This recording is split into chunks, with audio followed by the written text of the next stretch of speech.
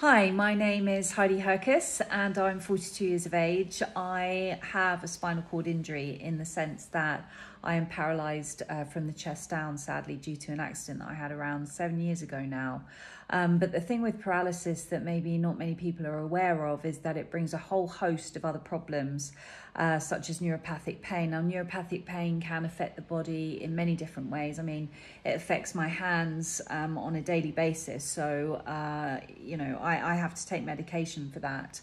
And also pressure sores. If you're a wheelchair user like me, then you have to be extremely vigilant with your skin, otherwise you end up in hospital for sometimes months on end, lying in very uncomfortable positions waiting for the skin to heal. So for me personally, I think all the work that SMSR are doing is crucial for the well-being of people living with paralysis, because they're finding new treatments and new therapies, and this can really improve the lives of people living with spinal cord injury.